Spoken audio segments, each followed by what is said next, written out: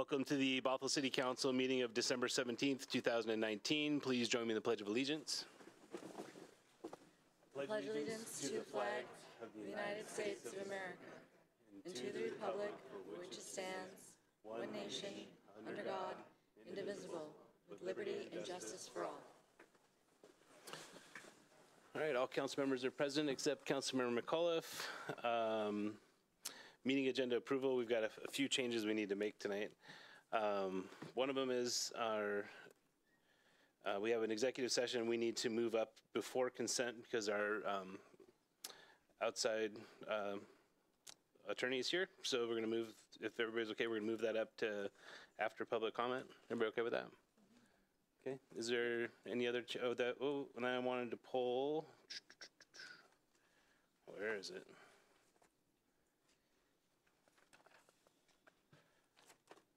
I need to pull the Council Protocol Manual, AB 19-214. Is there any other changes to tonight's agenda? Yes. Deputy Mayor. I'd like to pull AB 19-213. And I'd like to pull an item. AB 19. Go ahead. AB 19-217.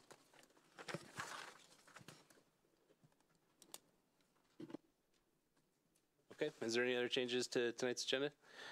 There was one other thing I was going to do, just because the public comment period, I was going to move the city manager council committee reports to after visitor comment. Is that okay? Everybody okay with that? Okay. All right, let's see if we can keep track of this. All right, so first on our agenda is the public engagement opportunities. There's none. Good. All right, the next on the agenda is the special presentation of the recognition of myself, the outgoing mayor. I believe you have the floor, City Manager. Oh, I got to come up. I don't know.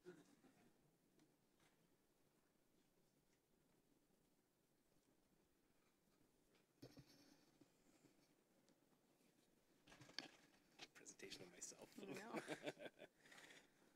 So on behalf of the City of Bothell, in recognition of your dedicated service on the Bothell City Council, vision to lead with integrity and transparency, your deep commitment to the Bothell community, and support of staff, we honor Andy Rheaume, City Council member from January 2012 through 2016, and then mayor through January 2016 through 2019. And this is presented to you on behalf of all of us. And we as staff thank you. We thank you for your support. We thank you for your vision. We thank you for taking Bothell in this new direction. And we're blessed and honored to be a part of your journey. Thank you for all you've done for us. Thank you.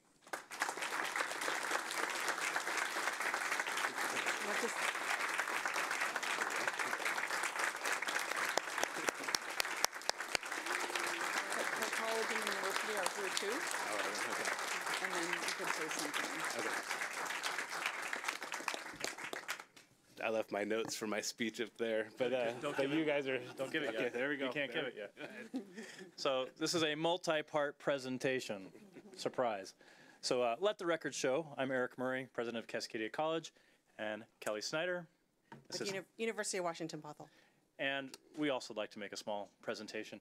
Ours isn't nicely lacquered and plaqued, but we do have a picture and a frame, and you're going to have an honor wall at home now. But Mayor Rheaume, Andy, we want to thank you for being a great friend to the campus. Both institutions, Cascadia and UW Bothell, have felt that over the last few years our relationship with the city has gotten better because of your leadership and the way the council has shaped and our opportunities to interact more, and that's largely because of your experience. And no doubt because you're an alum of the University of Washington Bothell. That's really cool. I wish you were an alum of Cascadia College, but we'll talk about that later. But on behalf of Kelly and myself, as well as Chancellor Ye, we want to present you with this plaque and also honor and thank you for everything you've done. And Kelly's going to fill in the blanks.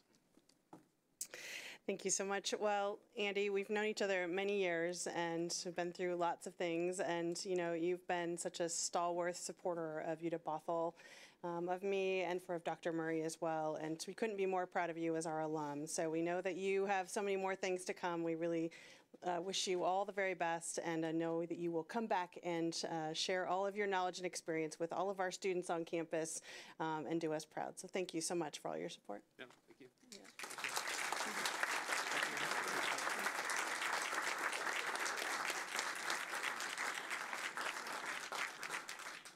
Good thing I have a lot of wall space. This thing's huge.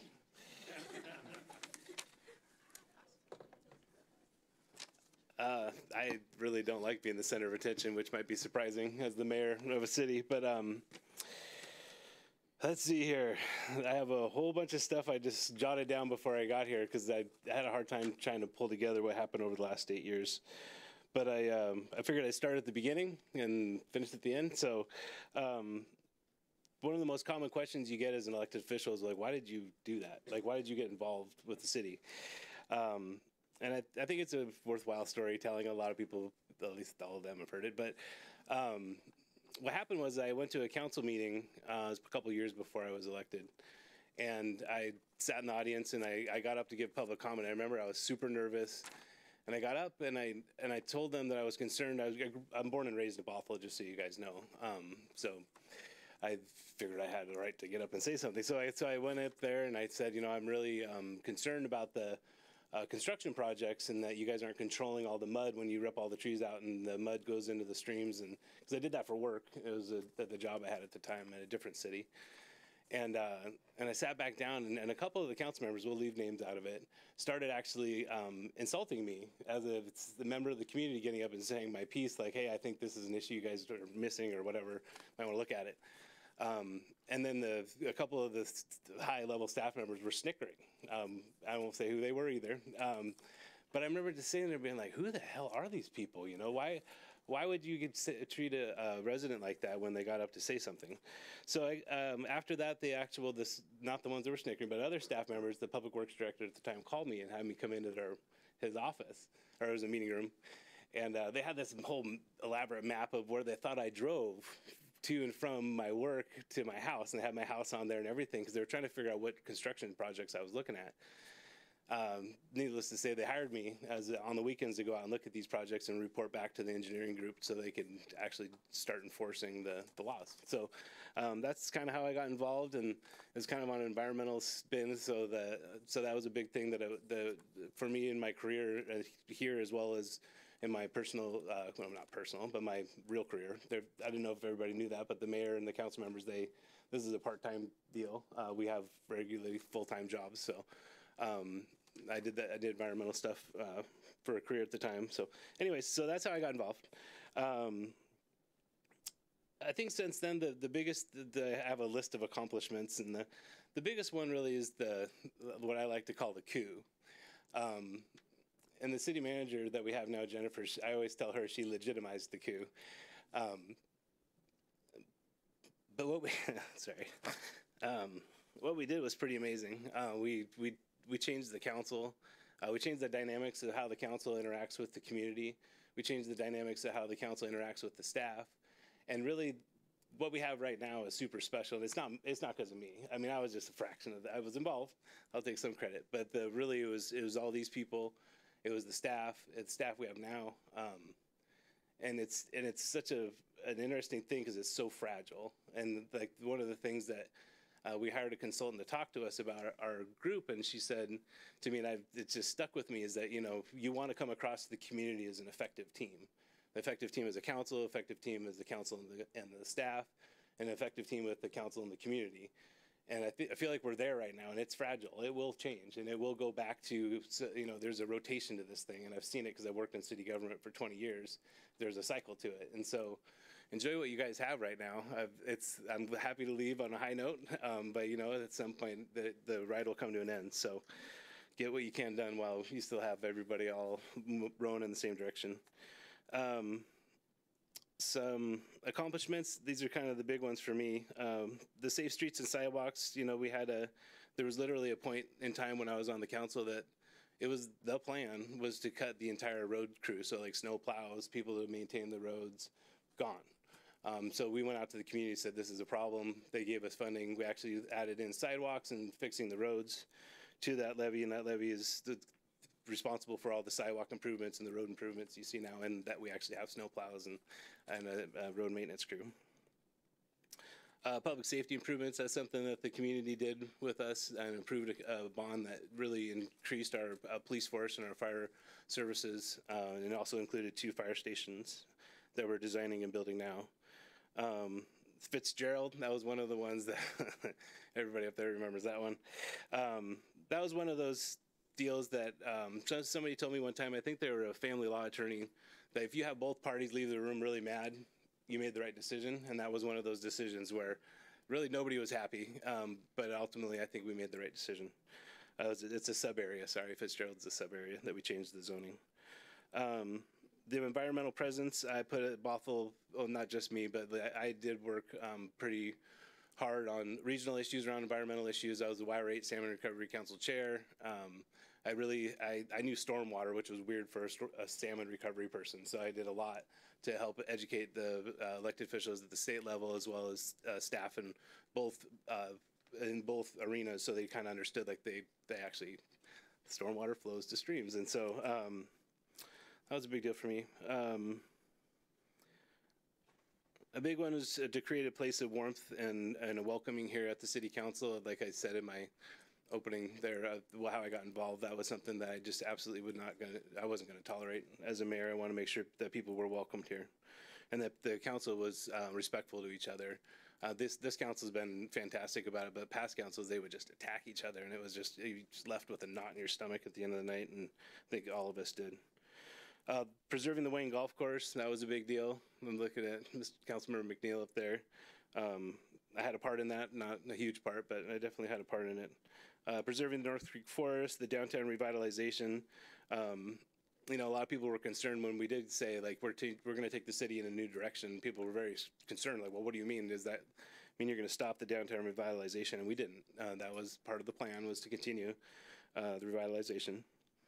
We cleaned up a lot of dirty dirt. I went to the mayor meetings a lot, and that, you know, we report out what each city's doing, and that's basically my standard answer. Was the first thing, was because a lot of the dirt was contaminated by the two state routes that were here for a century. So we're still cleaning them up, and that leaves me with my thank yous. Sorry.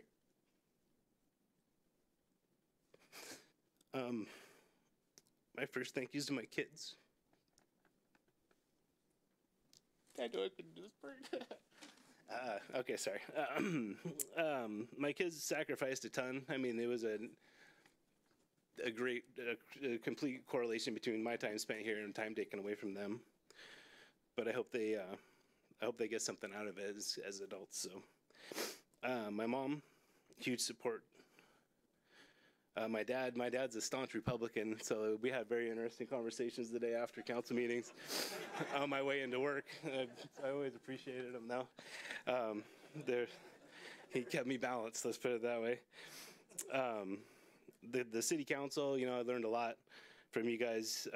I'm not a born leader, nobody ever is, but you know, you guys really were good people to me leading the council, and I couldn't have been successful without you guys.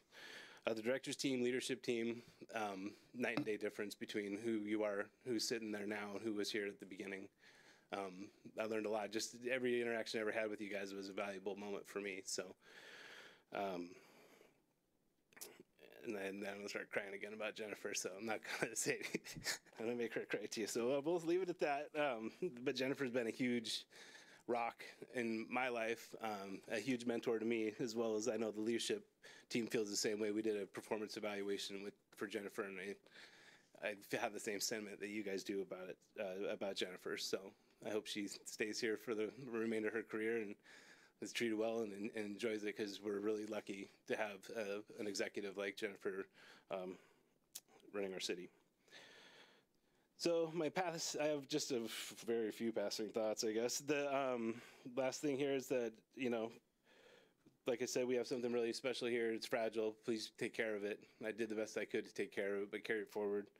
Vote with your heart. I know a lot of you have already heard me say that a lot of times, but that's probably the most important thing, because if you don't do that, I don't know what's going to happen to you when you get off council, but it's not pretty if you don't do what you think is right as a council member, just based on what the community needs. So that's my comments.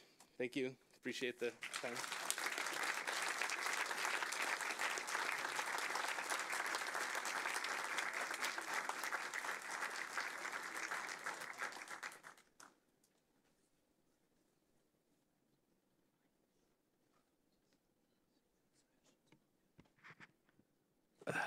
loud. Okay.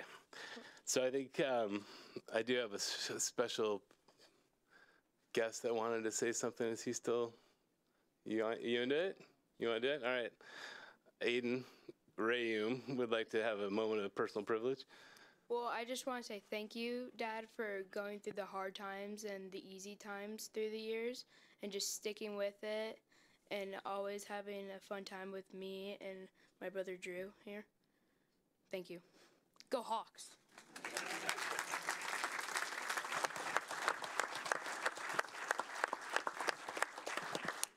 All right. Moving on. Oh, no, you're not going to let me go. Deputy Mayor. I always have to go first. I just wanted to say, enjoy having your private life back and know that you have made a positive difference in the trajectory of Bothell's history. Most Bothell residents will never know your sacrifices, maybe not even your name, but they will benefit from your leadership for years to come.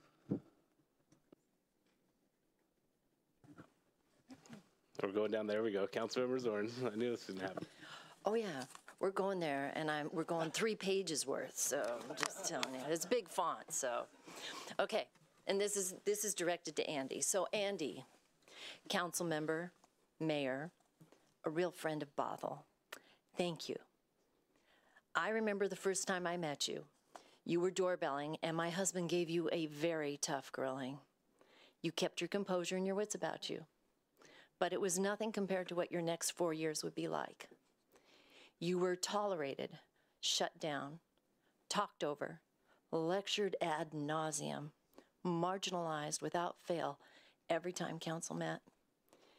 You may not have been heard on the dais, but you were heard from the dais. The people of Bothell grew to respect so much about you. You may not have realized it at the time, but as citizens had the temerity to speak up, frequently face the same treatment, you became our hero. You, with a few other heroes on the dais at that time, modeled a civil conscience, a character that said it would not match disrespect with disrespect. You stood by your God-given intellect, experience, insights, and ethics, and I thank you for that. You've modeled that even though there may be a personality conflict, you have always esteemed the personhood of an individual. Conflict is hard and often inevitable, but in a healthy community, it will never be where the same people are always walking away happy and a different group that is always taking it in the chops. Conflict is an opportunity to be giving so that one group is always doing the taking. Where, to quote our current mayor, a good decision is where everyone is upset over something not totally going their way, which I confess I don't totally get all the time, so thank you. As a mayor, you still remind all of us we are just one of 7 votes. You insist that we vote with our heart. And if one of us has chafed or irritated you, we have been none the wiser. As this outstanding group of 7, with hearts compelled for the best of Bothell, has waded through many decisions, you have been a constant. You've brought wisdom, real wisdom, backed by salient experience and knowledge. You think of the immediate cause and effect of our decisions, as well as what that may mean down the road. And I think we give props to your dad for helping you with that. You know where every tax dollar has to be earned by someone calling the city home or work. You've brought life back to the dais. Even the most burdened people sitting in the chambers find your moderating fair and encouraging. Thank you for making the council chambers a community of action, not hostility. We are going to sorely miss your presence here and your measured salting of humor. You've set a high bar, not a perfect bar, but it's going to be a high one for anyone sitting in your chair. You are leaving some mighty big shoes to fill, and I have one last favor. It's one that I ask of everyone. Don't be a stranger. Hold our feet to the fire.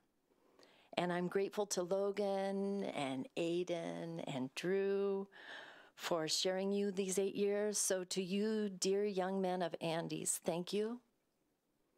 Merry Christmas, and may 2020 bring you good adventures.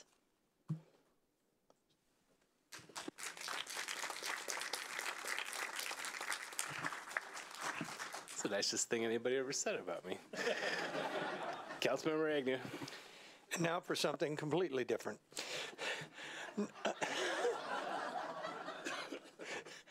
I just want to tell you how much I respect you and admire you. I've been with you for your entire tenure up here. I was with the bad times, I'm with the good times. You've always been the rock up here. I tried to figure what kind of name can I give you, and I don't know, but there's something that says a person who is admired or idolized for courage, outstanding achievements, or noble qualities. And I think that kind of fits you. I've known a lot of heroes in my life, and you're going to be one of them. Thank you very much for everything.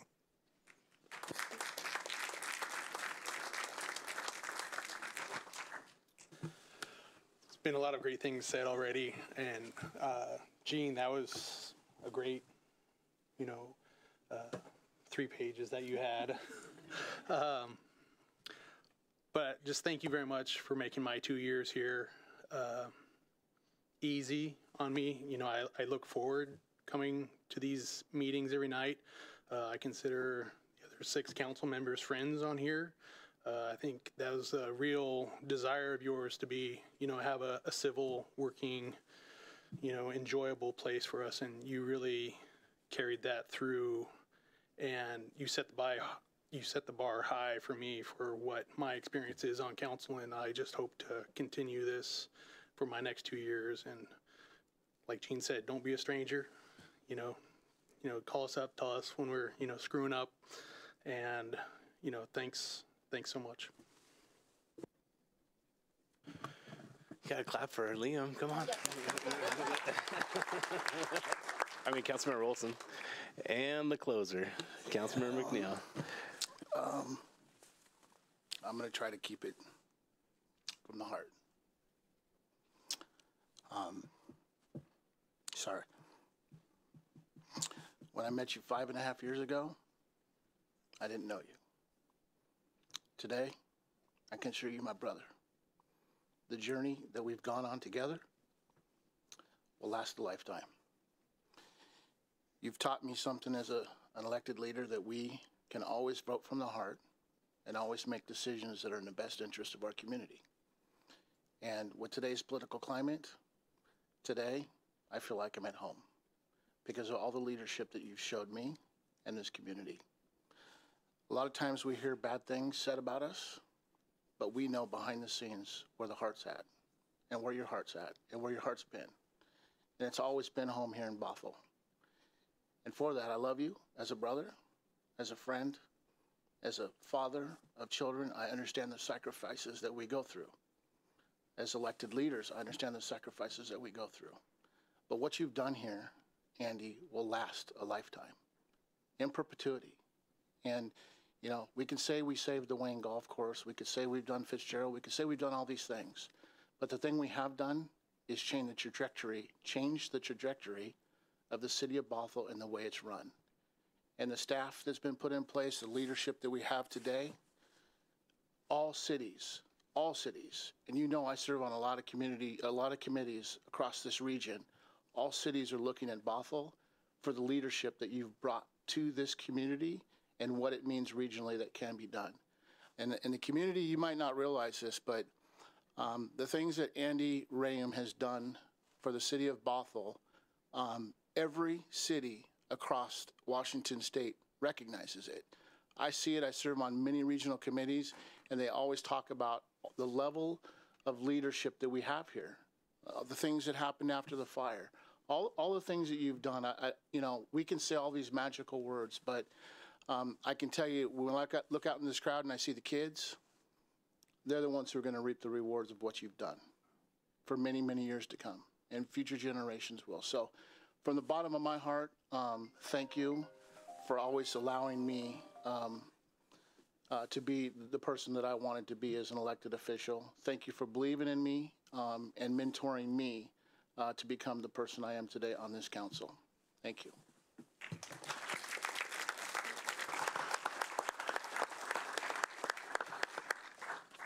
Thank Thank you, all of you guys. All right, moving on. Oh wait, we're supposed to take a break, aren't we? My bad. All right, so we're gonna have cake. Let's say it's about 6:30. We'll come back at 6:50. Sound good? All right, 6:50.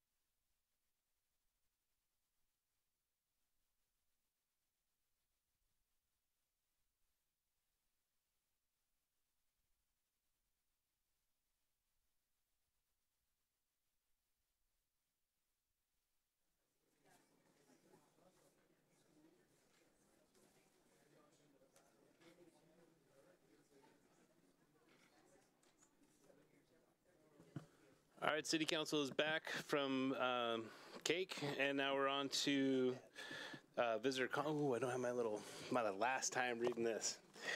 Looking forward to it. Okay, now we're in the public comment period. Each person addressing the council will give his or her name in an audible tone of voice for the record. And unless the council grants further time, shall limit the address to 3 minutes. No person other than the council and the person having the floor will be permitted to enter into any discussion either directly or through the member of the council without the permission of the mayor. And I have one sign-up sheet. Pat Sheehan. Would you come up to the dais? Or I'm sorry, the podium.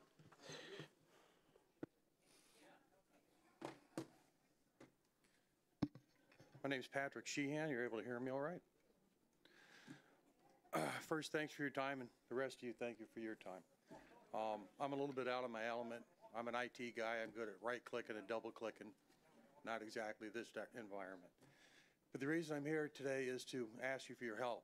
I run into a discrepancy with some of your engineers over my property. I don't know how much detail I should go into here, but in the past couple of days, I ran across a further document that boasts the claim I'm making that the city's coming here and it's actually taken a portion of my property. That's not the city's, and they don't have an easement, although they think they do. But I'm here to ask for help, and the type of help I need is I need more time. I only found out about this 2 weeks ago when I found someone in my front yard digging a hole, putting up a no parking sign in front of my house. And I'm like, what's going on? So I've dug into this a lot over the past 2 weeks, and I feel extremely confident. Matter of fact, I can assure you I have documentation that proves there was an easement, but the easement is no longer there, and it's my property, and you guys are coming in and taking it. I've been trying to find a lawyer to help me with this, but I can't even get in front of a lawyer until the second week of next year because the lawyers you need are very specialized for this type of litigation. And so that's what I'm asking for, is to get a bit more time for me to present my case so I don't lose my property.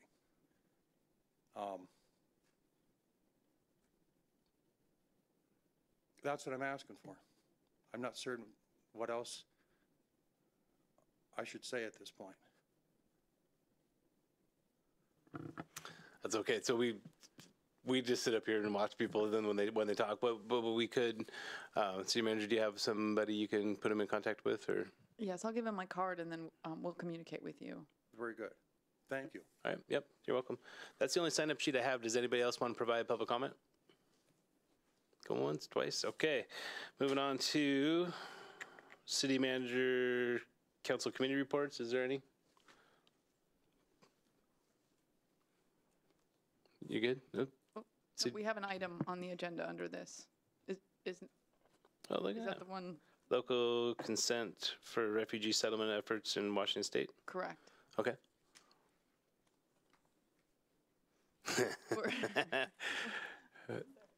That's all right. I don't think we coordinated very well on this. We did not, sorry. So in your packet, you have a letter from from a State Department requesting for support from the Council for Local Consent for Refugee Resettlement for your consideration. Just so council understands, the challenge that we're having with this is it's a request from the state. We've had no briefing from the state. We've had no contact with the state. This is just a letter that was received. Staff tried to collect some information, but we are in no way subject matter experts. We haven't analyzed this. The letter came in. We recognize that there's a deadline to respond, and we thought that we would bring it before council for at least some, if you don't want to send the letter, some additional direction. We're not really sure sort of what your thoughts are about this. And so again, not being subject matter experts, we're not able to present you any information or have any kind of dialogue or information for you. This big thick thing here? Yes. So the letter is what came, and then staff tried to compile some additional information for you. Councilmember Zorn? Just a couple of questions, because I went through this, not line by line. I got the impression that this was a continuance of what's been but I don't know if it's an accurate impression. Is it a continuance of how we've been managing immigrants up to 2019? There's an executive order at the federal level that came down that asks for these letters basically from the state and then also from the local level. So that's a new requirement, is having this official sort of documentation. They've already been placing refugees in areas from the state. They have 8 different places that they go, and those are the listed nonprofits that are in there. And then after that, they try to place them in cities around. So the new requirement is that this letter has to be in for the City of Bothell to be that place where eventually the refugees go. So question, what if we miss the deadline so we can chew on it some more? Do we know what the consequences if we miss the deadline? They will not be able to place refugees here. I'm not sure if the deadline is a hard and fast, or if whenever they get the letter from us, then they could again place refugees. There's no communication on exactly how this is working. Right. My personal opinion, can I give an opinion on this? It is that if this is just continuing what we've been doing, and it's an integrating into the community, and there's community support, then then I would have no issues with it. But if we were to become a pocket where the city would be a spot where there was a heavy density and there was not that family I realize that there's not going to be a family connection all the time, but we were to become, because you hear about that, there's some communities where there's just a whole migration of people that come in and settle in a community. And right now, I mean, being protective of the people of Bothell, right now we're just having a hard time having housing for our normal flow of people coming through Bothell. So if it's a continuation of what's been going on in the past, I don't have a problem with that. But if we're talking about, several hundred people coming in and trying to find a place in Bothell from what it's historically been, then that gives me pause, and I want to know how that's going to be managed. As I understand it, is your first thought on that, which is that it's just continuing what has been happening in the past.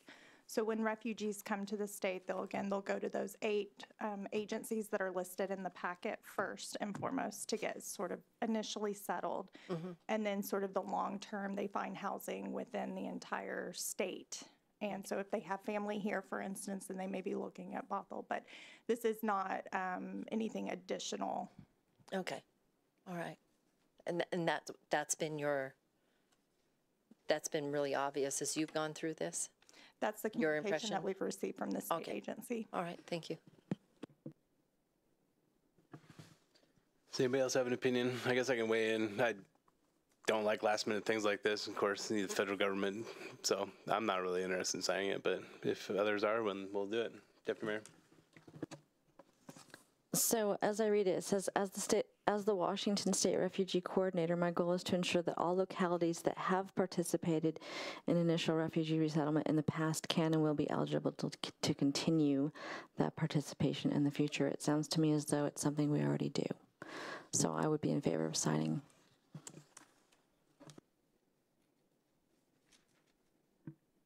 One of the options could be that we communicate back, if council's not ready to make a decision tonight, that we communicate back before the deadline that council needs more time to consider, and maybe we could have a state representative come and provide you with more information. That may be an option, but I don't know if that then nullifies, if there isn't a positive action, we just don't know enough. The timing was so short, and I didn't feel comfortable missing the deadline and not having to be able to bring it to council, but we, again, just didn't have time to be able to really do the background research. So we're sort of in an uncomfortable position, and I apologize for that. But we could certainly try that, to communicate back, ask for a little extension, and try to get some additional information and a representative to come and provide some more information. Let's go down the line here. Councilmember Agnew, sign it or don't sign it now? Well, if I read this correctly, Seattle, SeaTac, Kent, Tacoma, Vancouver, Spokane, Kennewick are all receiving refugees at this point in time. We're not. And I think I read in here somewhere that there's about 2,000 that have been. I'd still like a little bit more information. Reading this and hearing what I'm hearing, we're not going to be accepting refugees if we don't sign it.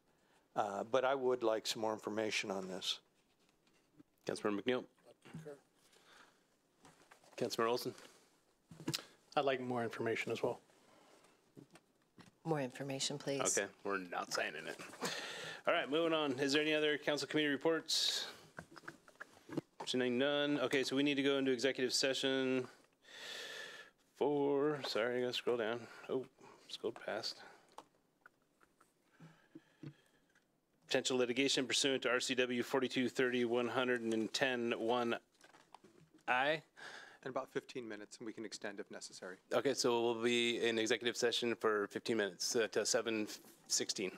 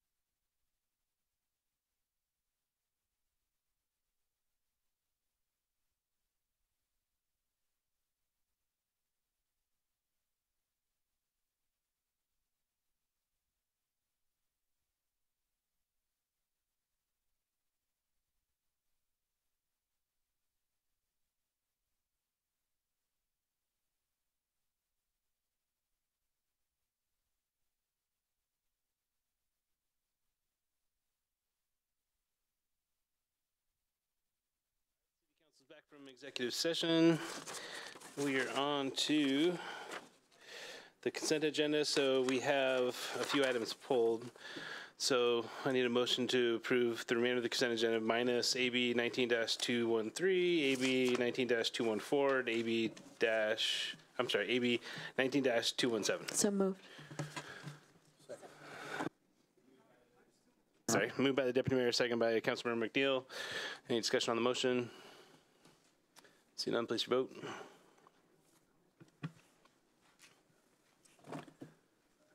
And it passes unanimously with Councilmember McAuliffe absent and excused. We're on to, so we got to pick these up. So the first item is AB 19-213, construction contract with Weiser Construction Incorporated, Wexler Soil Remediation, Department of Commerce, grant agreement, and related funding. I pulled it for the city attorney. Thank you. So if you look at, it is on page 27 of 446 in your packet. It is attachment 2 to that agenda bill. It is an ordinance, and there's a small typo. If you read through the ordinance, it says an ordinance of the City of Bothell, Washington, authorizing an interfund loan in the amount of $1 1/4 million, but then in parentheses, it's actually $1,115,000. And so the city is asking for an amendment of that ordinance so that it will read an ordinance of the City of Bothell, Washington, authorizing interfund loan in the amount of $1,115,000 from the Storm and Surface Water Fund.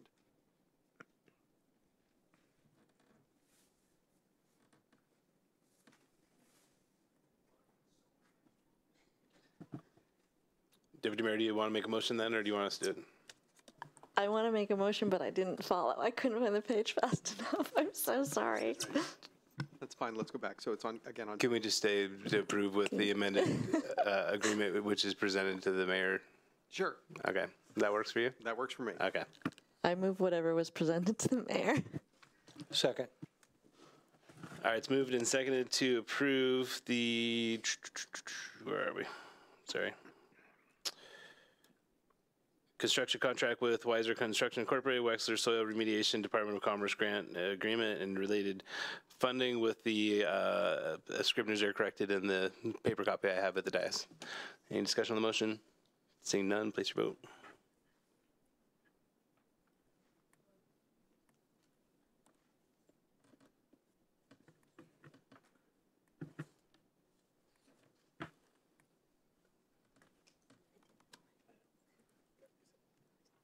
That passes unanimously with Councilmember McAuliffe absent and excused.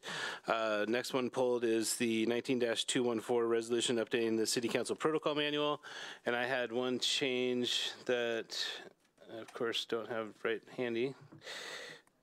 Councilmember Zornes, did you have a couple of changes you were interested in seeing too? Or you're good? Okay. Will you do your questions first while I look up my Okay, sure. This may be one of the comments that you had was public will not be my question was on page 36 of our agenda packet. No, page 113 of our agenda packet. And it's under an underlined section where it says public comment. It's like the almost fourth paragraph up from the bottom and the last sentence. Public comment will not be taken on items that the council has previously considered in a public hearing. And so my question is, are those items that where we're waiting for council to vote on and the hearing's been closed, or is that all items total? And so the intent behind that was whenever we're doing a public hearing, we want to make sure there's an established record. And so we always invite the public to comment during the public hearing portion of it. And so I think the intent behind the language was to encourage the public to comment topically during a public hearing rather than generally at the visitor comment. I do understand that because you offer a visitor comment period, people are allowed to use 3 minutes to say whatever they want. And so if you want to take out that last line about public comment will not be taken on items that the council has previously considered in a public hearing, you're free to do so. Or can we just rephrase it on items waiting for where public comment has been closed, but the council's needing to vote on it? is that too much? I think it might be easier just Words. to remove it, honestly. Okay, do it, all right. And that way we can still always let the public know that when they're speaking at a public hearing on a particular topic, Okay. if they want to be part of the record, they need to speak during that process, not Okay. visitor comment period. Whatever's easiest. But yeah, allowing people to comment is a good thing. And then my other question is back 2 pages on page 111. There's a whole bunch of bullet points on request up about a quarter of the way up from the bottom of the page. Requests for items for consideration on the projected agenda may be made by any one of the following methods. And it's struck out: council consensus, by 2 council members, by council committee, by the mayor, by advisory board, via written citizen request. And my question is why? You made this decision during a goal setting or during a council team building workshop on how the projected agenda can be more effectively used. And the discussion was that it would come up during the quarterly scorecard, items that would then go on the projected agenda. So these parties could do that during our scorecard, but is that what you're saying? Sure, but okay, that was the consensus that happened during that workshop, was how to better sort of target additional work, additional items. The projected agenda for the council was sort of becoming this running list of, it didn't really have direction and it didn't really have timing, and it was just sort of becoming this parking lot of thoughts or ideas. And so the idea was that there would be more discussion and to get direction of the majority of the council. So on a quarterly basis, when staff brings the scorecard, then to say, oh, I have something that I would like to put on a projected agenda, to look at what everyone's working on and decide if there was capacity to do that, whether you wanted to take something off the scorecard and add that. Okay. And that's where that came about. Okay. There's always the opportunity for the community to communicate with the council and ask for things, but it was sort of funneling how things got on the projected agenda. Okay, now, I was wondering if that's what was going on, but, so many pages in such a short weekend. So can I continue, or are you ready to go, Mayor? You covered the one thing I had on page 36. Oh, I'm sorry. That's okay. No, that's good. Okay. Can I ask one more question? No, No. just kidding. Okay. No, Go that's ahead. fine. Keep going. That's fine. No, it's all under. It's great. I'm good. You're good. Those were the 2 big ones. All right, Deputy Mayor. So I had a question on page 91 on cause for dismissal. It reads sort of funny, and I'm not sure if it reads or if the intent is what it sounds like. Members. So boards and commission members may be dismissed from service for failure to attend meetings, 3 unexcused absences, or failure to complete OPMA, PRA training pursuant to RCW 42.30.42.56 within 90 days of appointment. Members may also be dismissed for using personal devices to conduct city business and or failure to use city email accounts. And I'm not quite understanding the personal devices, because our boards and commission members don't get city-issued devices, so it's confusing to me. I'm not sure what the intent is. I could change that line to, you're right, they don't get devices. We could say using personal email accounts. Yes, that makes sense to me. I will change that. Yeah, because otherwise it sounds like they're not allowed to use their personal computers. Yeah, sorry. No worries. Thank you. All right, any other changes, requests? So I just had kind of one kind of overarching comment. There was, in the agenda memo, it said just look to page 34 and 35, but there was changes on 36, and there was another change, like it was in red on a different part of it. So I wasn't really sure, and I just, especially as a new council member coming in, we might want to try to uniform how we do edits or additions and deletions. Kind of the common practices: bold and underline for new stuff, and then cross out all caps for stuff that we're taking out. And I noticed it kind of in this document, as well as there's something else in the agenda, and I just thought I'd just bring it up. That might be a good idea to try to get all the departments doing it the same, so that a new council member coming in isn't like, what's going on here? They can't see the changes as easily. So just having a uniform way that we show the changes, I think would be pretty helpful. Okay, so is there a motion? I move to approve the resolution adopting updates to the City Council Protocol Manual with changes discussed. Can I do that? Second. That worked. Okay. She's Moved by smiling Deputy at Mayor, me. seconded by, let's get that one, Councilmember Agnew. Any discussions on the motion? Seeing none, place your vote.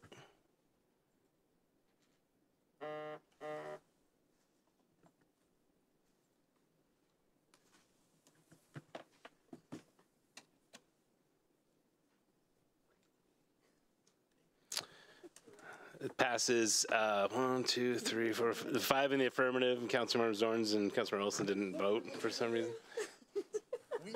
All right, passes unanimously. Next on the agenda, is that all the ones we pulled? Nope, there's one more. AB 19-217, resolution establishing stay out of drug area, repealing one prohibited area, and renewing an existing prohibited area. And that was Councilmember Zorns. So I guess I'm putting our attorney up on the Q&A for this. One thing is, part of my reason for pulling this is a lot of the people of Bothell, and they're all riveted to their televisions tonight, so don't know of sodas. And we, and mainly our police and our emergency these are highly focused areas because there's some high traffic going on. Right. That's part of protecting them and part of protecting. So I was hoping that you could comment to that for people who don't know what soda is. And then I have a question. Okay. Yeah, so a soda area is a stay out of drug area. And so essentially the police, as they're out patrolling and engaging citizens and residents, they will see patterns in certain areas that there are certain types of conduct, often with drug use, often people passed out in their cars. And those are places where people who use drugs congregate in order to sell drugs, use drugs, that type of situation. And so the police have noticed that, and then through their affidavits that are presented as part of this item tonight, they then let the city council know where those areas are concentrated at, so that we can essentially have another layer of defense, so that as someone is then picked up for engaging in drug activity in that area, the court then would have the authority to issue a stay out of drug area order, essentially prohibiting them during the pendency of the case and while they're on probation from returning to that area of high drug activity. So the resolution that we have tonight is one that we do every 2 years to either establish, disestablish, or reestablish areas. And in this case tonight, we are removing one area because the placement of the soda or the creation of that soda area, stay out of drug area, has resulted in less criminal activity in that area. And one of the things that if we're going to control where people can and cannot go, there needs to be a basis for it. And so because there isn't the level of drug activity that used to be there, we no longer have the basis for continuing to deem it a stay out of drug area.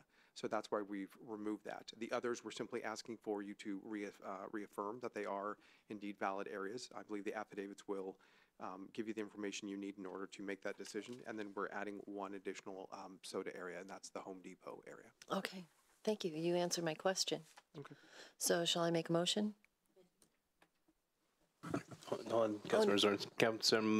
Councilmember McAuliffe. Oh, sorry, thank you. We're removing one area and adding one. But my question is this. If you remove it, is there any history of then, does it become active again? There's always that potential, but as we're saying, when the court is trying to exercise its authority over where people can and cannot go, there's case law where a judge a long time ago said you have to leave the county. You don't have the authority to kick someone out of the county, and so if you're going to control their movement, you have to have a legitimate basis for it. In this case, because there's no longer that level of drug activity in that area, we no longer have the grounds to control whether people go in or out of that area. Right, but do we have any history of once we remove it, then does it come back again? To my knowledge, this is the first time we've removed an area. So we'll have some history. We will have some history, and hopefully it's become a less popular area to hang out and continues to remain that way. I would suspect that they just moved to other areas. But that's why we're adding another soda area tonight. Thank you. Councilmember Zorns. Let's see. I move that we adopt the attached resolution establishing and renewing the prohibited areas related to areas of drug activity and repealing one soda zone. Second. Moved by Councilmember Zorn, second by the Deputy Mayor to adopt the attached resolution establishing a renewing prohibited areas related to areas of drug activity and repealing one soda zone. Any discussion on the motion? Seeing none, please vote.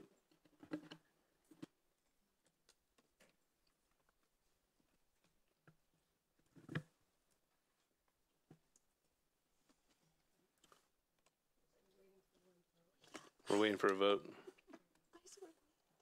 Passes unanimously. We're on to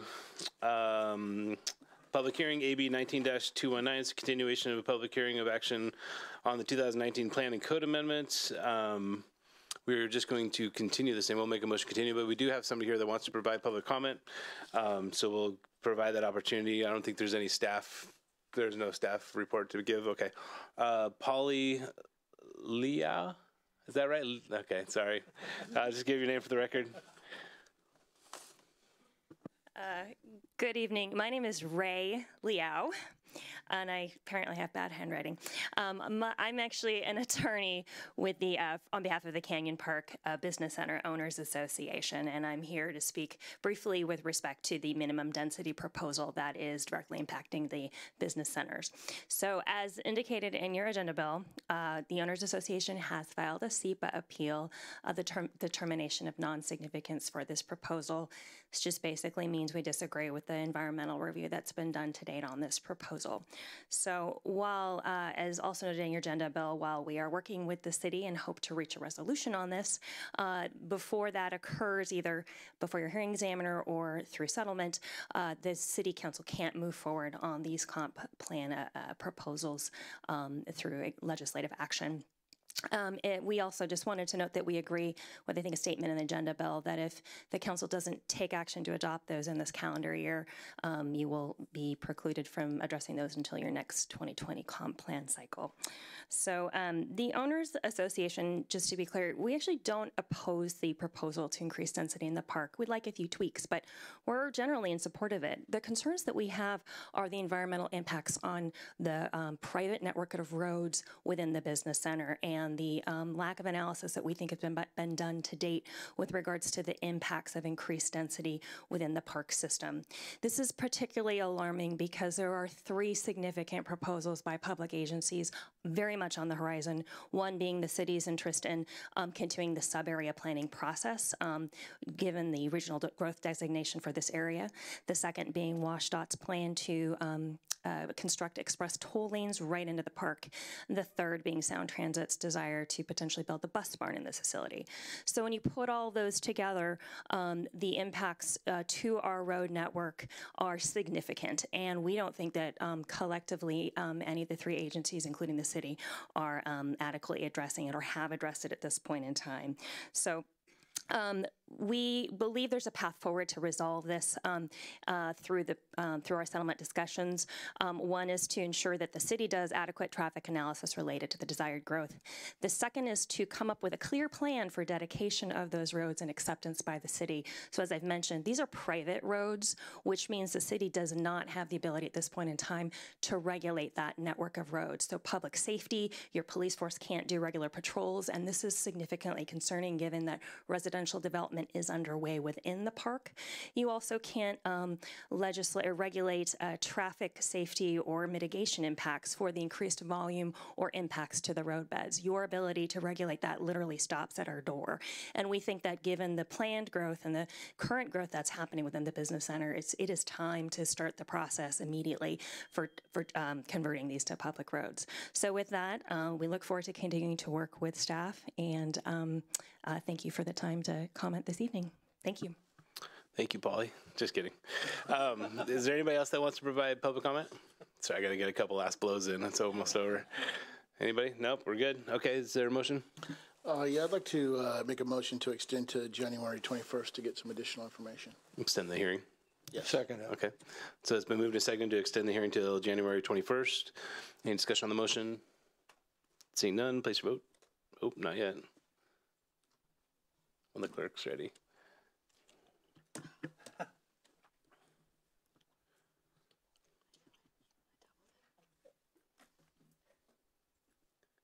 And that passes unanimously. We're on to contracts. AB 19-220, Amendment Number 1 to the Interlocal Agreement between Snohomish County and the City of Bothell on an excise tax applied to Snohomish County hotels located in Bothell. And we have Ms. McGee. Thank you, Mayor, Deputy Mayor, and Council. My name is Danae McGee. I'm the Tourism Manager for the City of Bothell. I'm here tonight to talk about 2 interlocal agreements, or ILAs is the acronym that I'll be using from here on out. Both ILAs are between the City of Bothell and Snohomish County. Both affect tourism and do not affect the city's general fund. And both are either a tax or an assessment collected on overnight stays at Bothell hotels located in Snohomish County. The first that I'll talk about is the Excise Tax ILA. As I mentioned before, there is no impact on the city's general fund, but it would affect the Bothell tourism budget by 75% per year if this ILA is not adopted. That's approximately $300,000 used for tourism promotion. And examples of how we are currently using those funds is for the Begin at Bothell brand and new website. Background on this ILA, this ILA has been in effect since 2003, and prior to that, Snohomish County collected the full 4% of the excise tax on hotel night stays at Bothell hotels in Snohomish County. With this ILA, 2% of the 4% excise tax is used for the Snohomish County Tourism Program, and the other 2% for the Bothell Tourism Program. And I'd like to add, this was a very generous gesture by Snohomish County back in 2003 to relinquish 2 of the 4% that they had been receiving. If this ILA is not passed, Snohomish County will collect the full 4% as they collected prior to this ILA going into effect back in 2003. I'm here tonight because the current ILA is set to expire December 31st of this year. For discussion tonight, I'd like to add that currently the ILA is set to expire every 5 years, but we have an amendment to the ILA requesting that we extend it to 10 years. We feel that this is the best plan to ensure the success of both programs. But other than that, everything remains the same. 2% will go to Snohomish County for tourism promotion. The other 2 will go to Bothell Tourism Program for promotion. And that's it. I can take any questions now if you have any. Any questions? Nope. Is there a thank you. I think we're good. Okay. Is there a motion? Oh, and there you go. Councilmember, you need to hit your button to talk on the microphone. There you go. Okay, thank you. I would just like to make a comment that I am very familiar with the tax that we have, the excise tax, and I'm very impressed that Snohomish County has decided in 2003 that we can all share in this, because it's very important for our tourism program. And I just want to comment how important it is that we do renew this and go for the 10-year cycle, and that we appreciate Snohomish County's contribution to this. Thank you. Thank you. All right, is there a motion? So moved. I move approve and authorize the city manager to execute amendment number 1 of the interlocal agreement for tourism promotion funded by special excise tax and lodging. Second. All right, it's been moved by the Deputy Mayor, second by Councilmember Agnew to approve approve and authorize the city manager to execute the amendment number 1 of the interlocal agreement for tourism promotion funded by special excise tax on lodging. Any discussion on the motion? Seeing none, place your vote.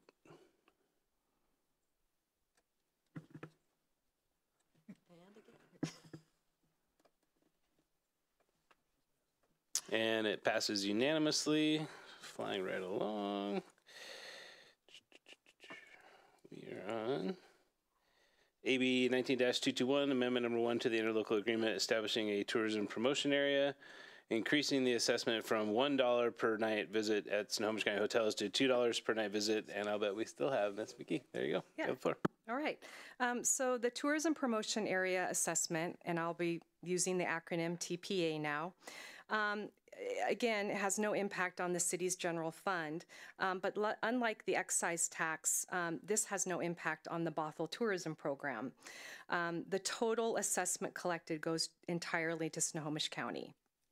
In 2017, the TPA Advisory Board for Snohomish County requested the county consider increasing the assessment from the $1 currently in place to the maximum $2 per room night allowed by RCW. That is why Snohomish County staff is here tonight. They'll be making this request. Before I do introduce Rich, though, I'd like to comment that staff back in August approached the hotels in Snohomish County, Bothell-based Snohomish County hotels, they fill out a survey asking questions about how they felt about this tax or assessment. And based on the lack of feedback that we received, and also based on the fact that LTAC unanimously voted to encourage council to pass this assessment or this ILA, staff too is requesting that be done. And that would be adopting amendment number 1 to the ILA, increasing the TPA assessment from $1 to the maximum $2 per night allowed per RCW. I'd now like to introduce Rich Huebner. He is the Tourism Promotion Coordinator for Snohomish County Parks, Recreation, and Tourism Department, and he'll be going into further detail regarding this request. So I'm going to turn this over to Rich now.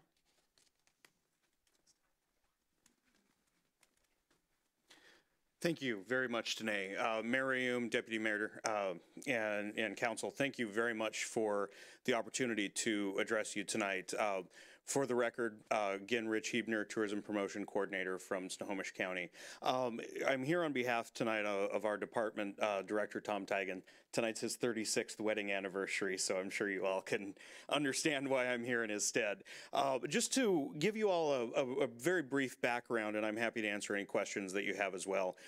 Just a background on the request to increase the assessment, as Danae mentioned, that came from our advisory board, and where the intent of that increase it started, and kind of some of the windy road that we went to get to where we are. So the lodging industry of Snohomish County petitioned the county council to establish the TPA back in 2010, and since then has served as a grant fund for tourism promotion, events, programmatic marketing promotions to increase tourism as a whole to Snohomish County. And in 2017, as Danae mentioned, the advisory board requested the county to consider increasing to the full $2. And the intent at that time was that the additional $1 would be dedicated to the construction of a new tourism-focused facility. And the county liked that idea, but we felt it's important to make sure that a facility is what we need.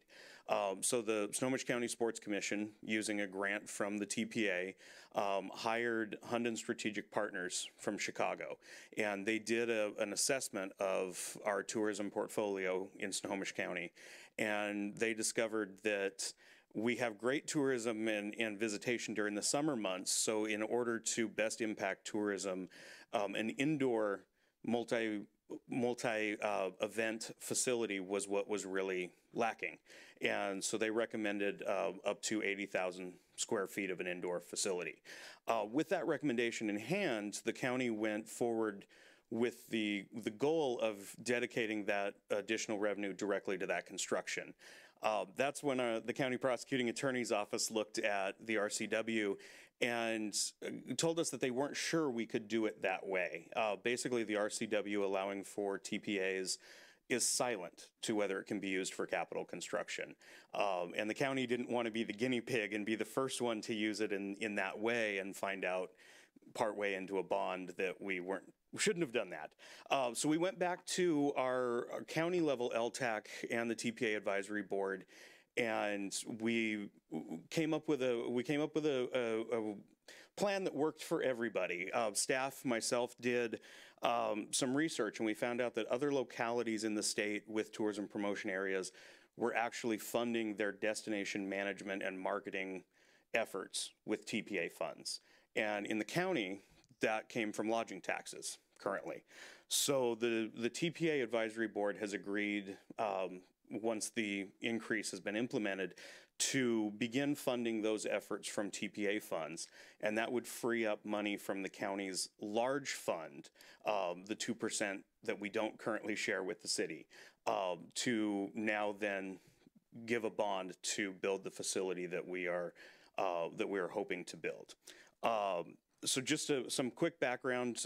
Additionally, as I mentioned, this will not impact the City of Bothell's local lodging tax. Speaking especially to you, Councilmember Zorns, this will not impact negatively your LTAC in any way. In fact, we as a county hope that you'll see some increase in your collection through additional room nights that would come to the county as a result of this facility. There are 3 sites currently under evaluation by the county. We have not finalized a site location. We do expect that to occur during the calendar year of 2020. I'll just finish my comments and open to your questions by saying that there are 9 cities in Snohomish County with TPA collecting hotels. All 8 of them, aside from Bothell, have approved this agreement that we're asking you all to ratify tonight. So you would be the final that would join us on this journey, hopefully. All right, is there any questions? Councilmember Agnew. Where are the 3 sites? There are 2 specific that I can give, and I can give you the geographic location of a third. So the 3 sites under consideration are Caballero Hill County Park, just across the trestle from Everett on 20th in Lake Stevens, western end of Lake Stevens. That facility is already master planned for a building of up to 80,000 square feet, so it would be the quickest to construction if that site is chosen. Another is the Evergreen State Fairgrounds in Monroe. The couple of concerns that the county has and we'll be evaluating with that site is, given the proximity to Woodinville, how much of the additional room nights that we would hope to capture from a facility like this would be lost to King County hotels. So that's something we'll have to evaluate as we consider potential sites. The third is a site in South Everett. It's owned by the city, and it would be a reuse of that facility. So I can't get into specifics of that one because the city has to go through their process. Thank you. Thank you. Any other questions? Is there a motion? I move the recommended action. Second. Oh, there we go. Now we got questions. Here we go. Can you pull back here? Okay. Councilmember Zorns. Oh, no, not. I thought you had a question. Oh, sorry, Councilmember Olson. Just some of the grants that you were speaking about. Yes, Could sir. you give a couple examples? Yes, absolutely. So the TPA has a majority of the grants that the TPA gives have been sports-related events. The TPA really likes sports events because they're very trackable. The room nights are very identifiable. And they can also happen kind of countywide. Conventions are really kind of set to either hotels or the arena in Everett, the convention center in Linwood. So a vast majority of the TPA grants are sports events related. Spartan Race is one of the larger grants that they do each year. They underwrite the bid fee that organization requires to host an event locally. The TPA also fully funds the Snohomish County Sports Commission and their efforts to bring their operating budget and their efforts to bring events locally. And then one of the other goals of that, the advisory board, is to also encourage new events that would start small and hopefully grow over their life in Snohomish County. And a great example of that one is the American Cornhole Organization. Beanbag toss, for those of you that may not be aware, they actually came to Everett last year in February for their first event. It was held in Everett at the indoor soccer arena, right in the middle of Snowmageddon. And I drove my Toyota Camry through the snow to get there to see that event. And they had great travel. They had folks from Colorado who probably came to snow and thought, yeah, this is nothing new for us. And they had really great turnout. That's one that's coming back next year that the TPA will continue to support. So they have 15 projects approved for 2020, and they really run the gamut from small events all the way up to large events. My pleasure. Councilmember McNeil. Thank you, Mayor. So it sounds to me like the 80,000 square foot facility will be just something that's rented out to clubs, programs, things like that? Yes, absolutely. So the facility, when it's built, the focus will be obviously tourism-related events that will bring visitors to the county. And thank you for the question. It gave me an opportunity to mention something that I forgot to during my presentation, which is those type of events generally happen Friday through Sunday, Thursday through Sunday, which means that this type of facility, which would have at a bare minimum 8 basketball courts, which could double as 16 basketball courts in a sports configuration, would then be open, as you mentioned, Councilmember, to local clubs, local sports organizations for their practices and games, not only Monday through Wednesday, but then on weekends that aren't programmed. And we are projecting that it'll be programmed most weekends out of the year, but on the weekends that it's not, it would absolutely be available for local use. Fabulous. And do you know if King County has the same type of TPA? King County as a whole does not. There are 3 cities on the south end, SeaTac, Tukwila, and what was the third one? SeaTac, Tukwila, and we were just talking about this earlier. Des Moines. Des Moines. SeaTac, Tukwila, and Des Moines came together. They formed what's referred to as the Seattle South Side TPA, and similar to what the county has done with each of the 9 cities, entered into an interlocal agreement. Those 3 cities did that and formed a small regional TPA through interlocal agreements. Okay. And then the last question, you had mentioned that we would be the last correct city, Snohomish County city, to sign on. So all Snohomish County cities have signed on? Yes. So the Snohomish County TPA, the state law sets the minimum of 40 rooms. A hotel must have at least 40 rooms to be eligible to be assessed a TPA charge. When Snohomish County adopted the TPA ordinance at the request of our tourism industry, they actually set ours locally at 50 rooms. So there are 9 cities in the county that have hotels, at least one hotel with 50 rooms or more. All 8 of them, besides Bothell, have approved this updated ILA so far. Fabulous. Thank you. Thank you. I move the recommended action. Second. Moved by the I thought the city attorney said something. I'm hearing things. Moved by the deputy mayor, second by Councilmember Agnew to approve and authorize the city manager to execute amendment number 1 to the interlocal agreement, establish the tourism promotion area in Snohomish County. Is that the right one? Am I on the right one? Yes. Okay, good. Any discussion on the motion? Seeing none? Yes. Oh, yes. So excuse me, Councilmember McNeil. Thank you, Mr. Mayor. I know you're trying to get out of here, but come on now. I just wanted to say thank you for all the work on the tourism piece for the city staff. But more importantly is the work that we do together regionally. Doesn't matter what side of the line you're on, King County, Snohomish County. The partnership between Snohomish County and the City of Bothell, how important that is, that we work together regionally and find opportunities to make these type of spaces available to our public. So I just wanted to thank you, and I will be supporting the motion. Thank you very much. And if I can just add really quick in response, I can speak on behalf of Tom and the Parks Department of Snohomish County that we agree with exactly what you said. And we've considered it a pleasure to work with Danae and Kelly and your team in moving this forward. So I return the sentiment as well. All right, any further discussion on the motion? Seeing none, place your vote.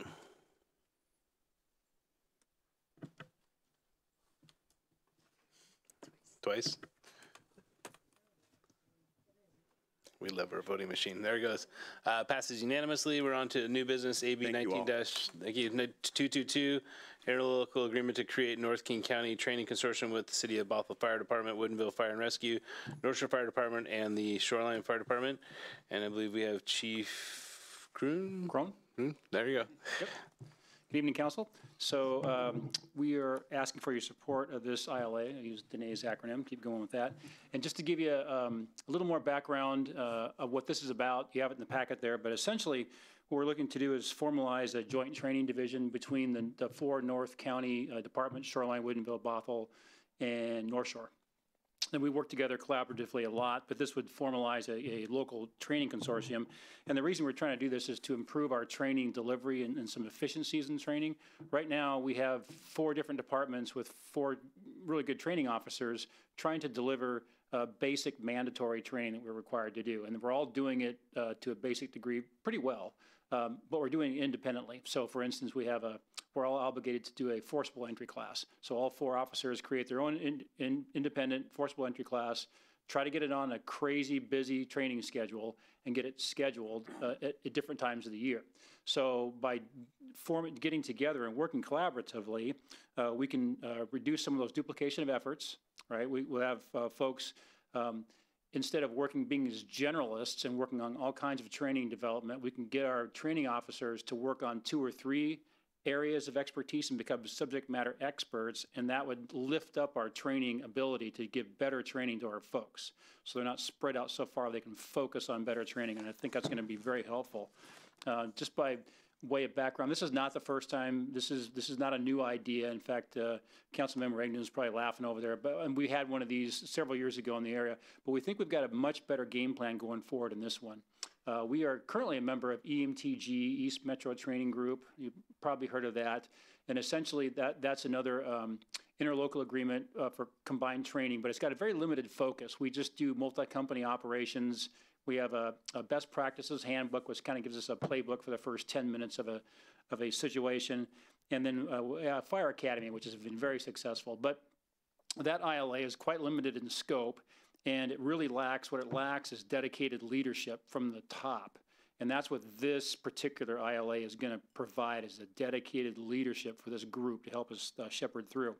And just by way, Zone 3, I don't know acronyms, this stuff's very interesting to me, I'll tell you real quick. So King County, just so you know, is broken in for fire purposes into 3 zones. Zone 1 is Bellevue North, Zone 3 is Renton South, and Seattle is Zone 5, they're their own zone.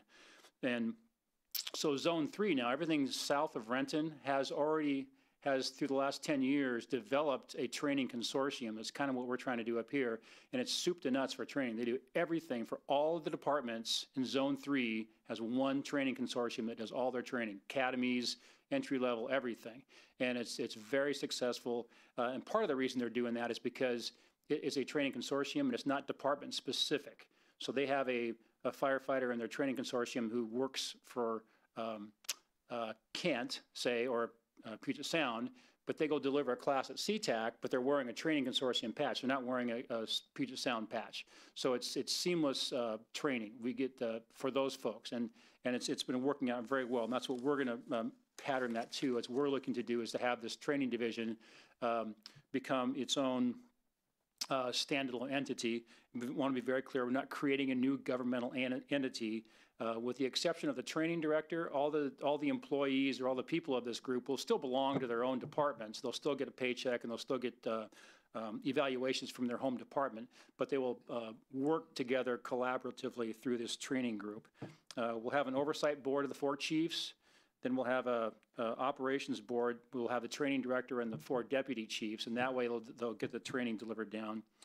Shoreline has agreed already to be the agency of record. So if we'll run the finances through Shoreline, they've agreed to do that. So that helps out for budgeting and finance purposes. And then North Shore has some room at their Station 51 to house the training group, to actually put them somewhere to work on.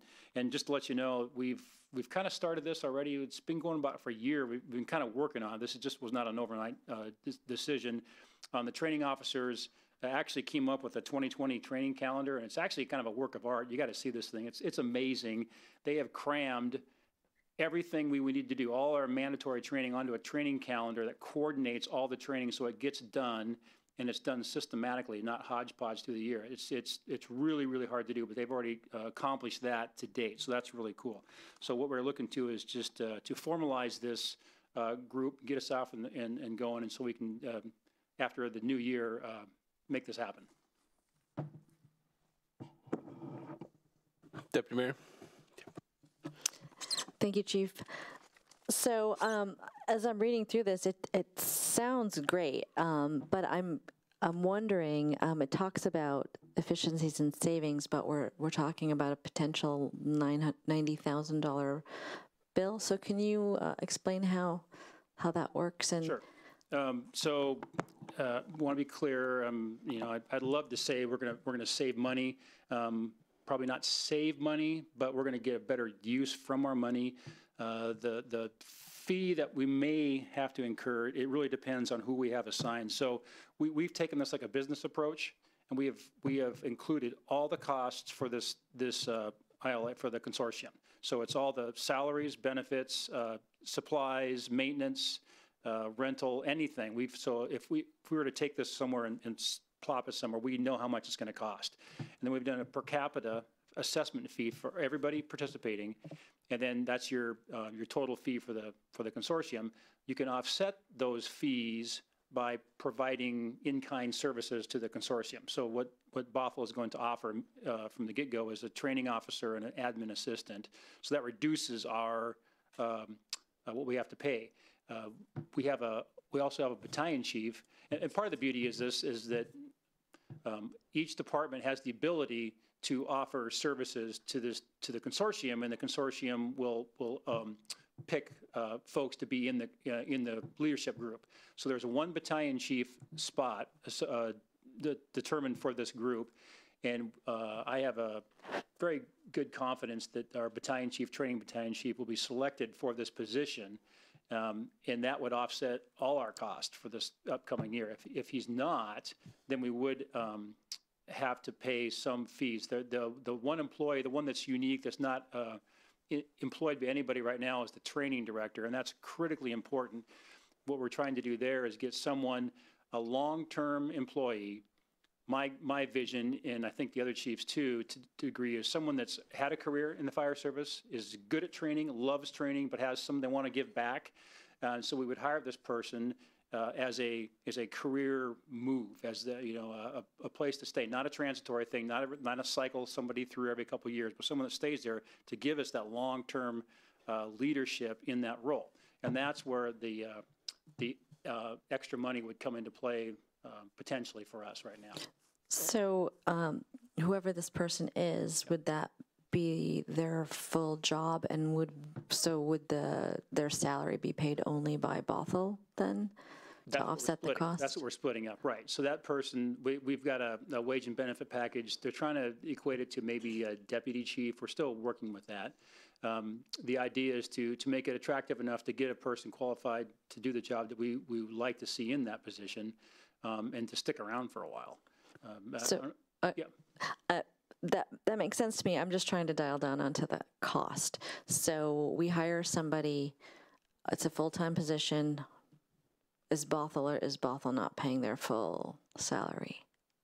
Well, we're splitting it. We're going to split it. That's part of that per diem. Everything is added in there, and then we've divided it up per capita, per firefighter who's participating, and so we're paying a share. So I couldn't tell you the percentage, but say Bothell's percentage is 27% of this salary and benefits for that one position. I guess I'm confused because you said that it would offset our portion. So, but it sounds like we're splitting it out. Depending on what we offer to the consortium. So right now we are going to offer the training officer and an admin assistant, and those two positions offset most of our costs. So are those two people full-time, and will they? Yes. And we obviously pay their full salary, but that's only a piece of their hours, correct? So what portion of their time? Most of their time would be spent with the consortium, but they would probably have some time to do Bothell-specific things if they needed to. So then it sounds like it would be more than 90,000. That's what I'm confused about. if we're paying 2 people? Well, we're paying for them to work for Bothell specific. Now we're going to use them in the training consortium and use our training officer to become a SME in some subjects. So that's not going to increase the costs. Chief, will you yield the floor and let the city manager step in for a second? Oh, yeah. Help. I think Maybe my questions aren't clear. I'm sorry. No, I think what the deputy mayor is asking is, what is the total cost to Bothell, regardless of any in-kind contribution? Do you have that original? So if we were not to offer the training officer, not offer the administrative support, and not offer the battalion chief, what is that cost? And then it's offset. So let's say it's hypothetically $300,000. So then we put in the administrative analyst or the administrative assistant, so then it's cut down by 60. And then we offer the training officer, so it's cut down by another 100. And then there's some remaining amount. And so we potentially cut that down by having the battalion chief be the one selected for the first year. And that neutralizes the cost. In following years, when a different battalion chief is in place, there will then be a direct cost, and we think that's up to about $80,000. The executive director or the executive trainer or whatever the training director, that's included in that cost. So the battalion chief and the trainer are 2 different people.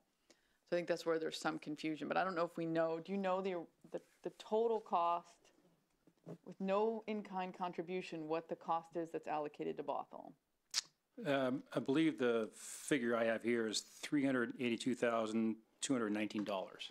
Okay, so that's the cost before we start getting discounts for our contributions. Correct. So what portion of that are we already spending on training? It sounds like is this an expansion of training, or is this a replacement of training, or a little bit of both?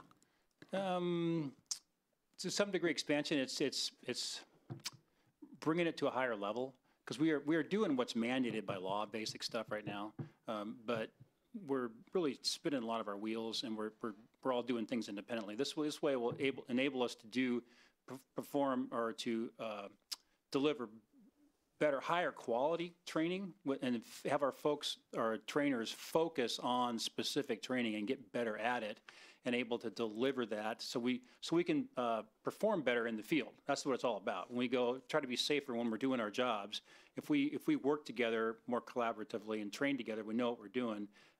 There's less chance of getting somebody hurt, of getting and mitigating a situation quicker down the road. Okay, so it sounds like it's an expansion of training. And so I guess what I'm trying to dial down to is, if it's 380 something, we're already spending a certain amount of money on training. So it's not really 384 or whatever it is, right? It's less. The individual, so that's where the in-kind cost comes from. The administrative assistant is already supporting the training program. That's what I was trying to get. The training officer is already the training officer, and then there's the battalion chief. So we already have.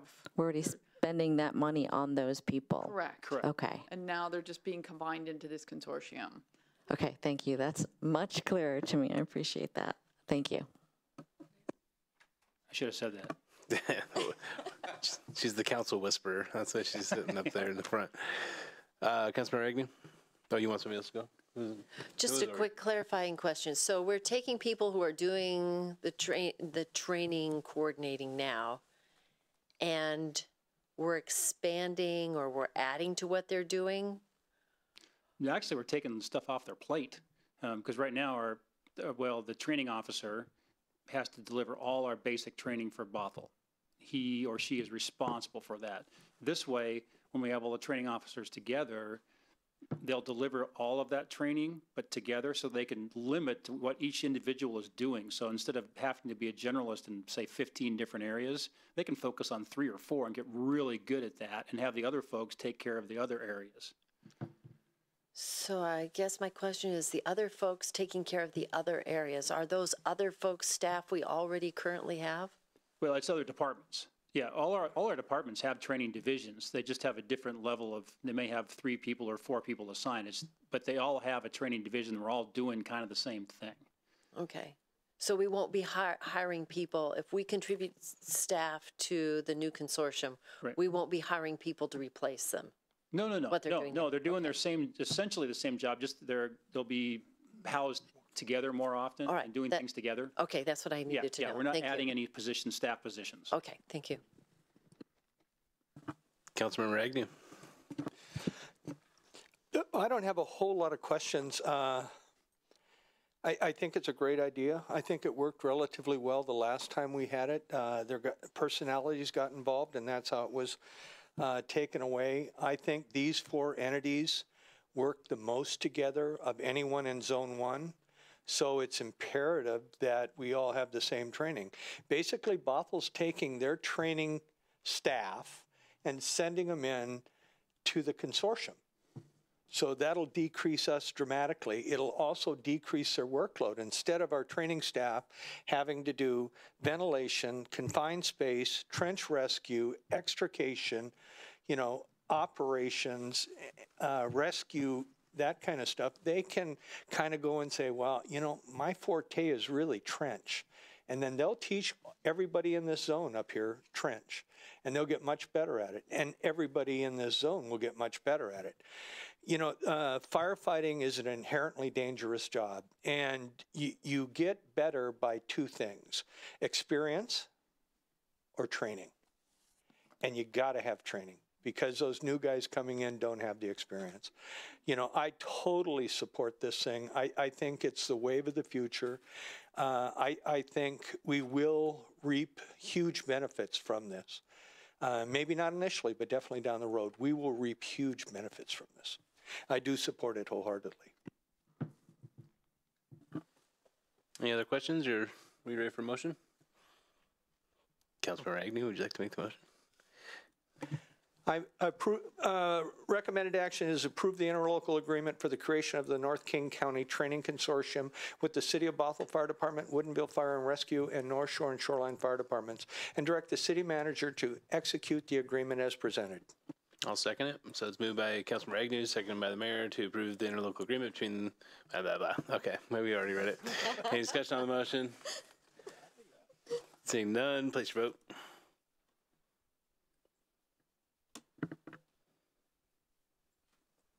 It passes unanimously. Moving right along. The most riveting topic on the agenda is, where is it? There it is, AB 19-223, the Salary Commission Ordinance. And we have Mr. Pruitt. Good evening, Mayor, Deputy Mayor, and City Councils. I'm here for the purpose of discussing with you this evening an update to Chapter 2.92, which establishes a salary commission to review and update city council compensation. We'll talk a little bit about the background of the salary commission for those of you who may not know, a little bit of the work of what the 2019 salary commission did, and then some recommended changes they have to update the ordinance. The salary commission is basically born out of state law. The legislature passed a law that said that city governments can set by ordinance a salary commission. Those salary commissions have to contain, the membership has to contain residents of the city. They're appointed by the mayor, which has got to be approved by the council. Can include city employees, elected officials, or family members of either of those. They can increase or decrease city council compensation, or they can take no action.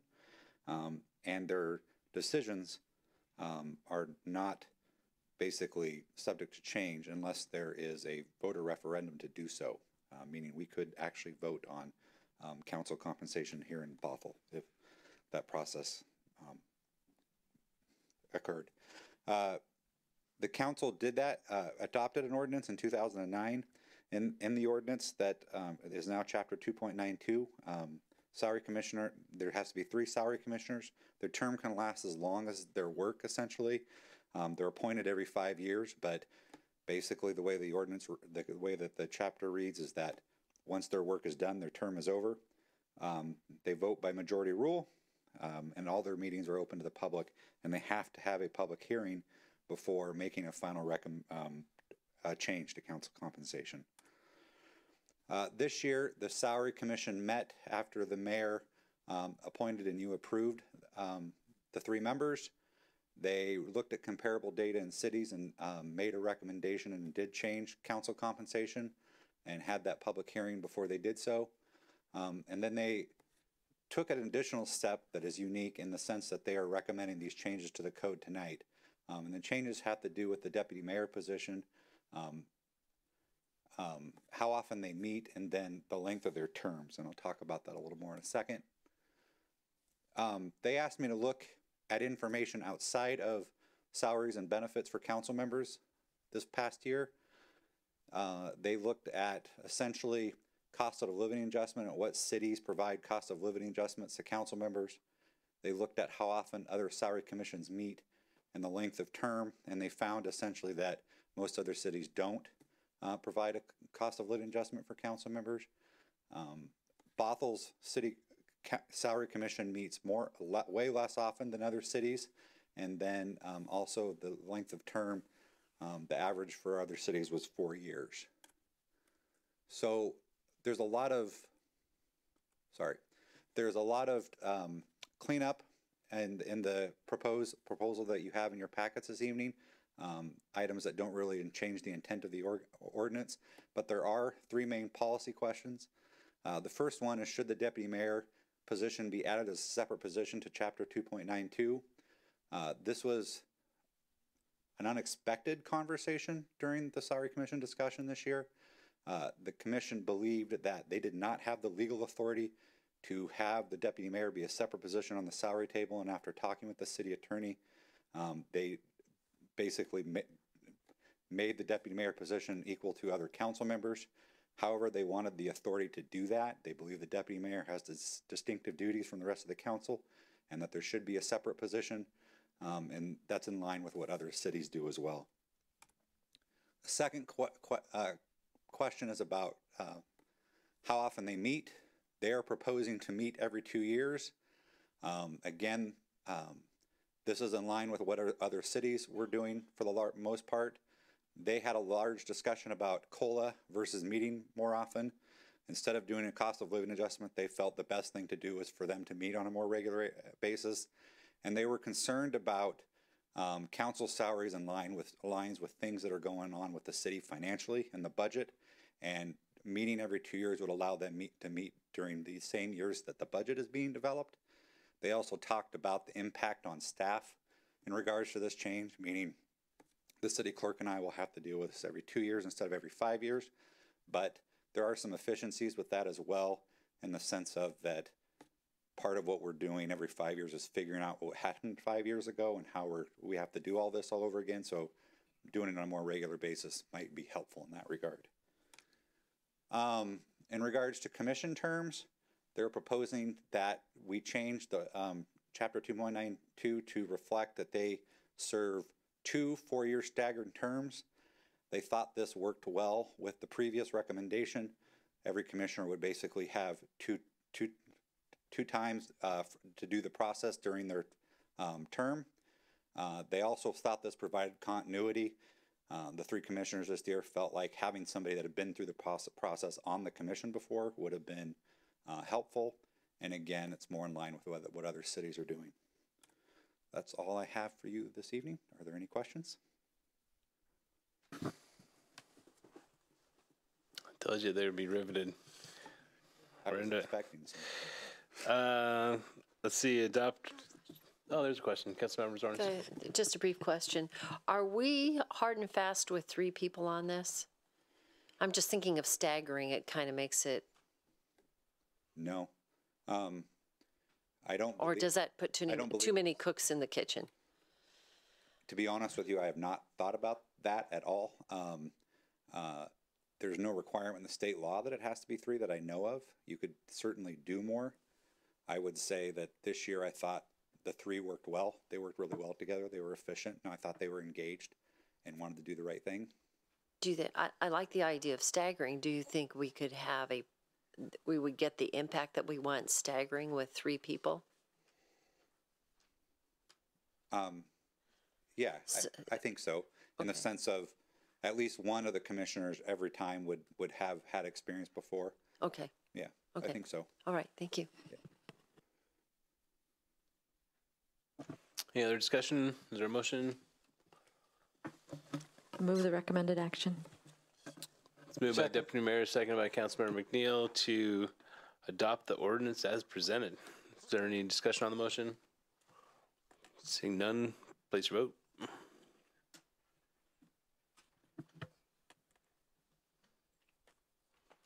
That passes unanimously. We're on to AB 19-224, amendment of Bothell Municipal Code Table 20.02.155A, retroactive fee corrections for the 2018-2019. It just stops right there. Must be the city attorney. It's yours there. Go ahead. Yeah, that's mine. So if you turn your attention to page 415 of the packet, that's where this agenda bill begins. And actually what I'd like to do is if you could scroll up about 3 pages to the prior ordinance regarding the salary commission. If you want to look at, for example, page 410, and just look at the top of that page when it says section 2, and it reads section 2.92020 of the Bothell Municipal Code is hereby amended as follows. And then it goes to 292.020. And as you'll see, there are certain letters or phrases that are in strike through and other letters and phrases that are underlined. And one thing we do with any ordinance is we try to show what the legislative intent is by putting new additions in underlined and strike throughs through the information that we'd like to remove. And the reason I'm here today talking about this topic is that we are humans and we have made an error. So back in 2017, when we made amendments to our code, we restructured how it looked. And as we were doing the restructuring and the cutting and pasting, there were simply portions that were in there prior that were inadvertently removed. They were never removed with the strike-through process.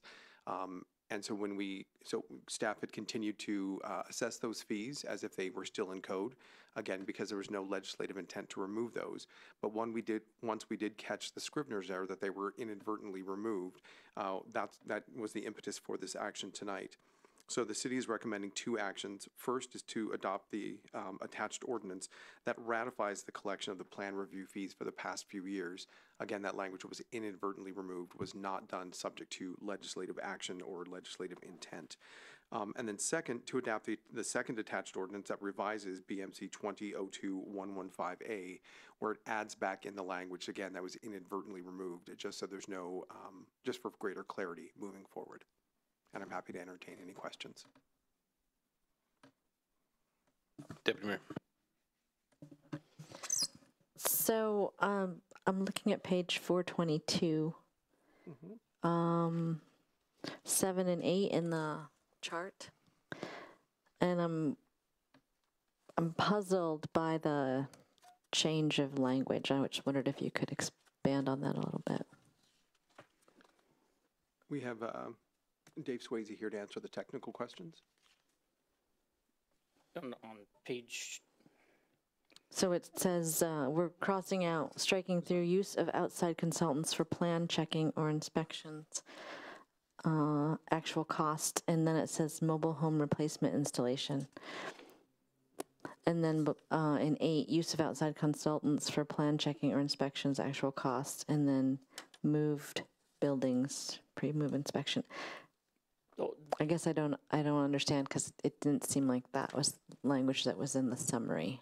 There were 3 items in when we changed the fees. When that went to code publishing, they added the consultant fee 3 times. And if you noticed that. Yes. And so what 2 of those were supposed to be were for the mobile home replacement, and then for the other fee that you mentioned also. Okay, so we're back to what we wanted and striking out. Exactly. There, okay. I didn't recognize the language from the summary, so that was it. Thank you. You're welcome. Any other questions? Is there a motion? I move that we adopt the attached ordinance ratifying collection of plans review fees and adopt the attached ordinance revising BMC 20.02.155A. I'll second it. It's my last vote as a council member. Moved by the deputy mayor, seconded by the mayor to adopt the attached ordinance ratifying collection of the plan review fees, adopt the attached ordinance revising BMC 20.02.155A. Any discussion on the motion? Seeing none, place your vote.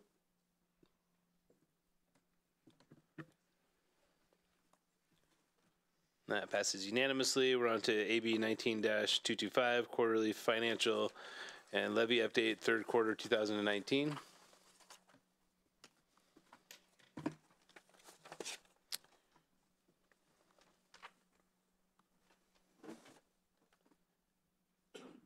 Is it Jorger? How do you say that? Yeah, that's right, Jorger. Okay. Miss Jorger. Okay, hello everybody. My name is Carly Jorger and I'm the Public Safety Levy Coordinator here to bring you the Q3 updates for the Safe and Secure Bothell Public Safety Levy and the Fire Station Replacements Project. Since I last saw you for the second quarter updates in mid-September, our levy implementation team has continued to meet every 2 weeks to track our progress.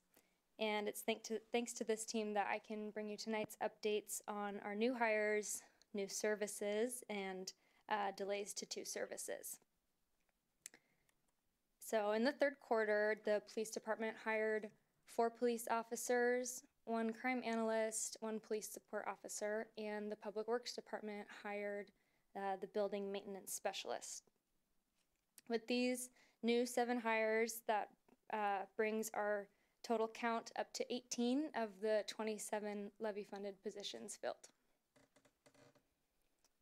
During this time period, we were also able to implement 3 of the new levy-funded services. Pictured here on the left is Nate Veely.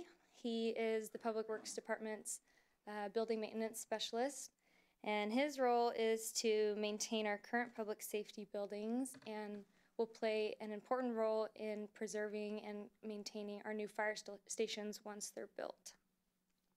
In the meantime, his help is freeing up time for our fleet and facilities manager, Jeff Sperry, to lead the fire station replacements project. Pictured in the center, we have Crystal McGuinn, the police department's newest police support officer. Her role is to transport in-custodies from the jail to the court. She, alongside 2 other police support officers, help keep our patrol officers on the roads instead of tied up with transports. And lastly, on the right, we have Sarah Stein, the police department's new crime analyst. Her role supports the department's strategy to move towards a data-driven response method. So she uses crime data to identify Bothell's hotspots so the department can send officers to the right place at the right time. Also in Q3, our levy team chose to delay implementation of 2 services. The police department now projects that they will be able to fill the property coordinator by the end of the first quarter of next year and the community engagement quarter by the end of the second quarter of next year.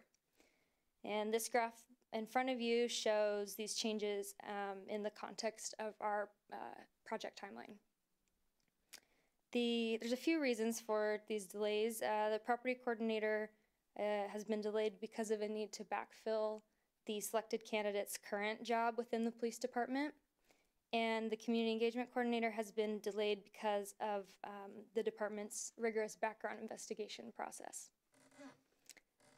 And moving into the fire stations piece of Safe and Secure, in the third quarter, our fire station team continued to meet and advance the procurement process to select the design build team that will work on the stations.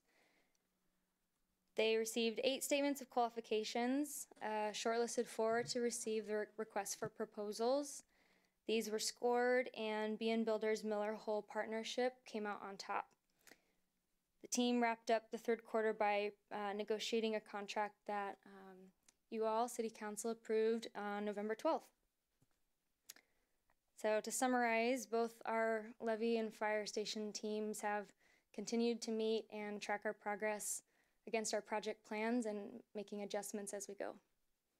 And me and the whole team are here to take your questions.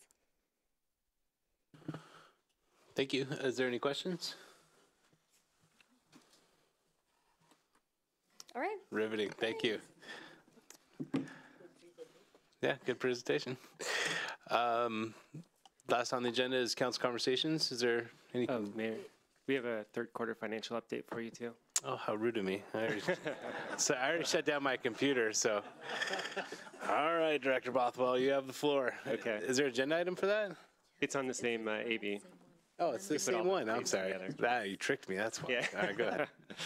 All right, so I'm going to start with updates since the last quarterly report. The first notable trend that we reported in the second quarter was that sales tax was slumping a little bit. The sales tax underperformance at that time was reported as about 3 to 5% below budget. It's important to note that sales tax collections are actually up from last year by about 4%. They're just not meeting the projections that were used in the budget.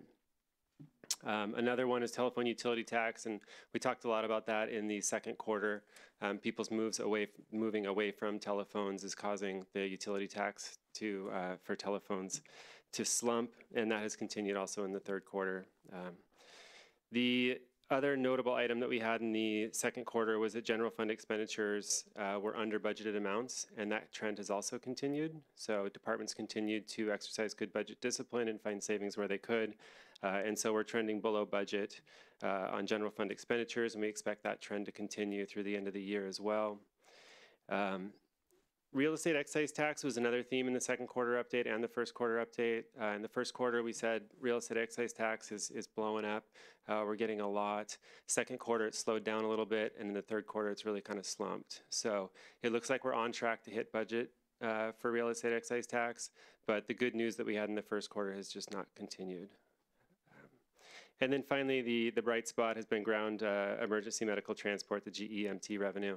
I reported before that we were collecting amounts from prior periods. So we are all caught up now. And in the third quarter, we got another approximately $600,000 from that new unbudgeted revenue source. And that will continue. So updates since the last report, excuse me. New and notable or one-time items that happened in Q3.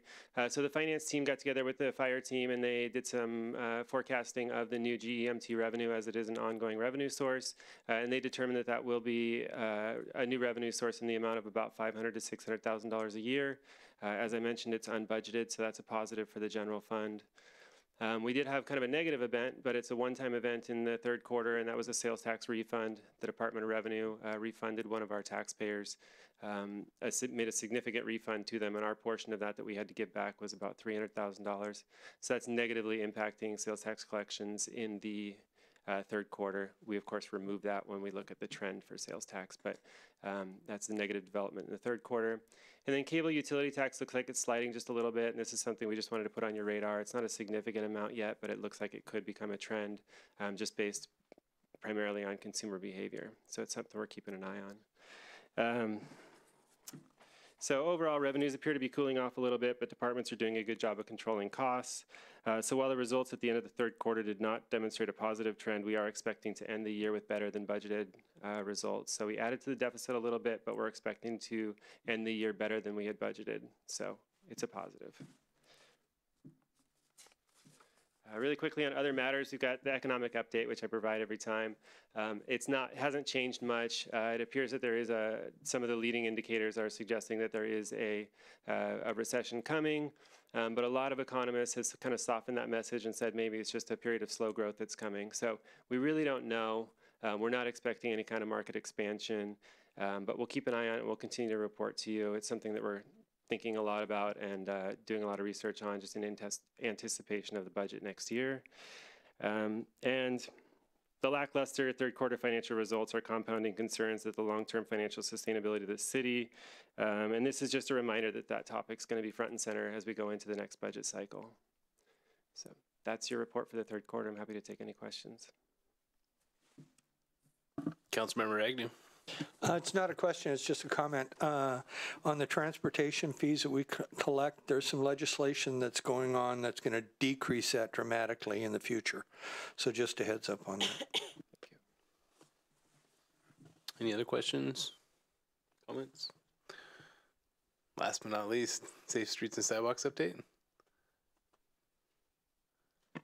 So you have your third quarter update in your packet, and I am here to answer any questions. I love it. Perfect. Any questions from anybody? Councilmember McAuliffe? Thank you. I just have a comment, and that is that I'm watching the work on 180th and 88th Avenue up in West Hill, and that is an amazing feat to put a sidewalk in there. But I want to compliment you. That's got to be a really enormous challenge, and the people are doing it, so I'm very pleased. Thank you. It's my street. Deputy Mayor. I concur, and I think the mayor should have put that on his accomplishment list because that was something that was asked for prior to even getting on council. So that's a really big accomplishment. Nice work. Thanks. I think that was asked for before it was even annexed, wasn't it? I was here when that happened. Any other questions on safe streets?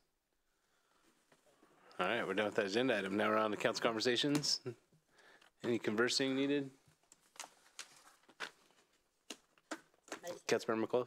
Well, I just want to do a little update. Sorry, I wasn't here early enough to do that, but I wanted to update you a little bit on the pros plan because I attended the park board meeting in December, and I want to just say we have 400 acres of parks and open space. We have 26 parks, 9 sports fields, and miles of trade. And I want you to know the pros plan really reflects what the community values and what they want to see moving forward. So I want to compliment Nick Strope and your staff for doing an enormous job of collecting community concerns and their responses. And we will have more in the future.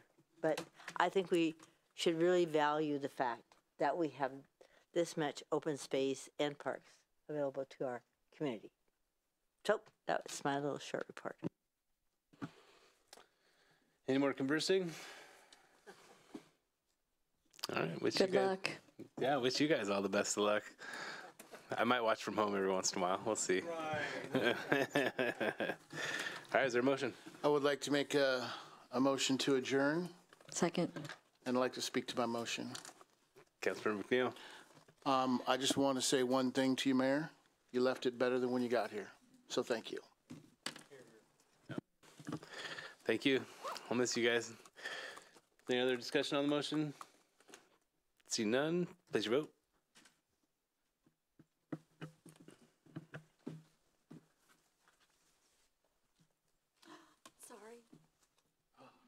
Sorry. We are adjourned with 5 in the affirmative, 2 didn't vote.